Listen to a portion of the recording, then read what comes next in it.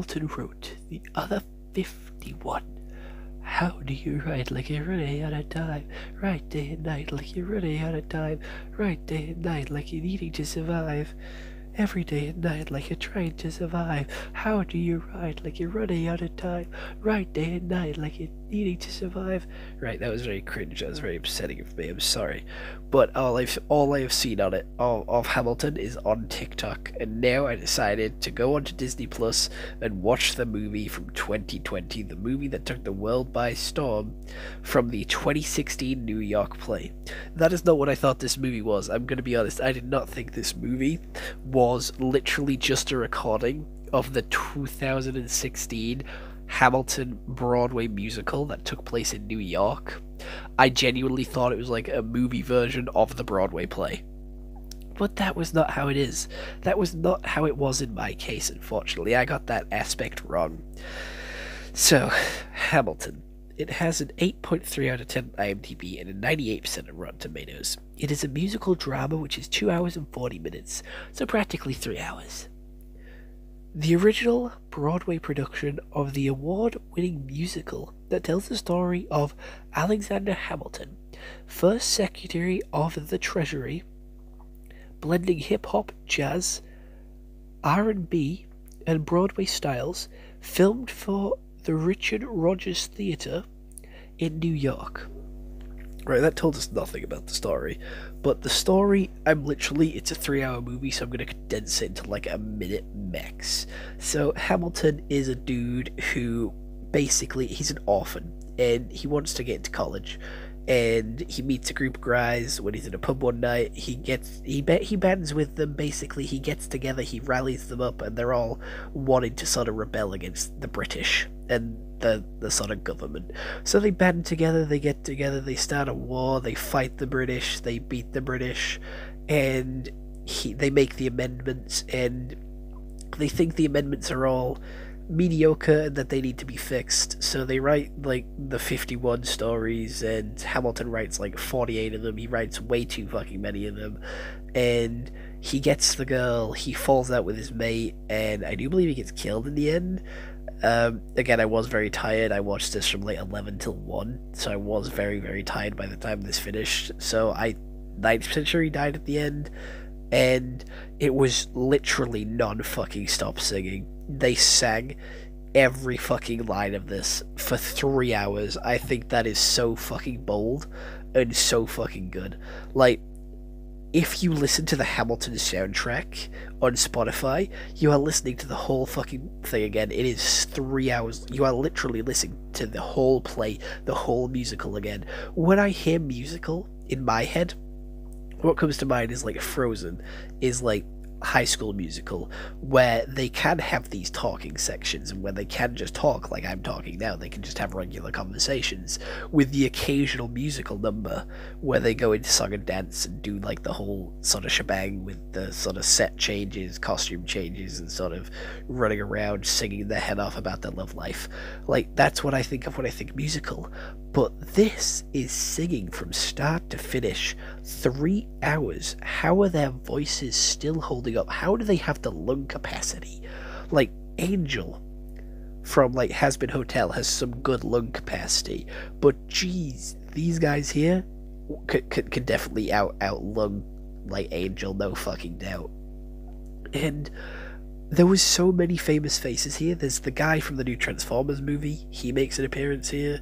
There is, like, Hamilton's actor himself. He makes an appearance in a couple of other movies and, like, does loads of other movies. So these are, like, full-fledged actors who are doing this. And, like, some actors which I didn't even know could fucking sing, to be fair. But they can. And there is so many different types of songs, and they're all so catchy. And when I was, like, watching this, I was like, wait, holy shit, that's from TikTok. That's the sound from TikTok. Holy shit, I've made a TikTok to that sound.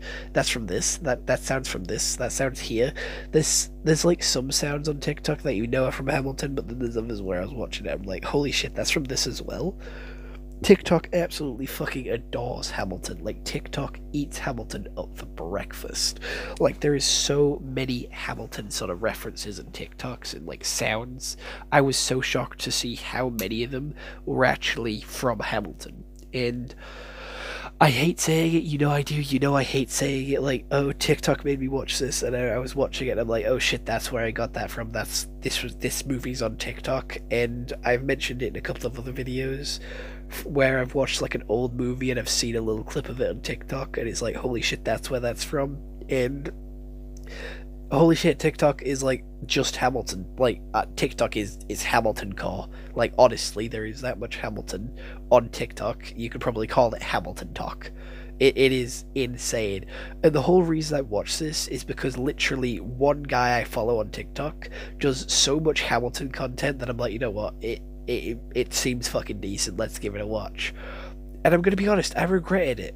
I regretted watching it. This movie was not for me. The soundtrack, fucking banger. Not all the songs slap, I will be honest. Most songs were pretty mediocre, but some songs slapped, and some parts of other songs slapped as well. There were some absolute bops in here, but there was also its fair share of flops, which, you know, obviously not every song is going to be an absolute smash hit, like chart topper, but it was so, I don't know, it's so off-putting to me that they were constantly singing.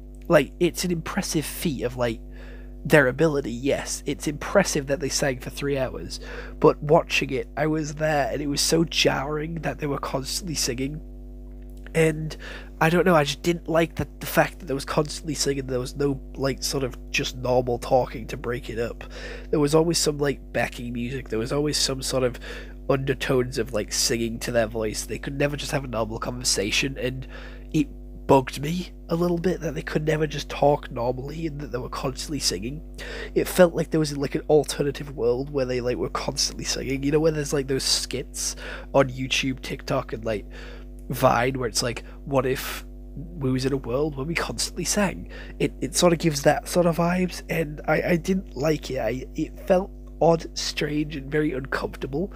I don't know why, I just didn't enjoy it. It's just not for me. This form of content and this style of media isn't enjoyable to me. Yes, I like Frozen, yes, I like Moana, yes, I like those types of musicals, but when it is singing from start to finish, and there's like 3 hours of content there, that's like a good like 25 songs like back to back to back. And yes, I can sit and listen to my Spotify playlist, I can sit and listen to my Spotify playlist draw, but I'm doing something else when I'm doing that. I am like not fully listening to the music. Like, I listen to music when I'm in the shower, I listen to music when I'm playing games, I listen to music when I'm doing something. I'm always doing something else when I listen to music as like background noise, or I listen to like podcasts, or just have YouTube on in the background as like background noise. I don't know. I don't know. I just can't. I just couldn't with it. I just couldn't do it with Hamilton. And yes, I watched it all. Be proud of me that I stuck through it and that I watched it all. Because the acting was fucking brilliant. Like, the background dancers deserve so much fucking credit because they're all fucking badasses in their own right. Like, seeing them do all the background dancing, sort of do all the set changes and sort of move all the props around, whilst also just being in the background and trying to act like they're doing their own thing in the background. Like, it is so fucking cool, and so much props to them, because they're in the background and they just have to act like that they're just being normal and doing normal stuff, and then they just break out into dance. It is so fucking cool, because I think it's harder to remember a dance routine and have a dance routine that spans for 3 hours long. That's fucking incredible. That is fucking wild to be able to do all that in the background and not even be the main focus of the show.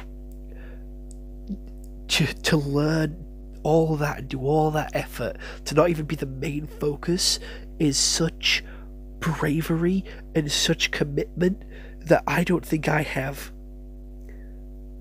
And I hate to say it, but I think Hamilton is a 4 out of 10.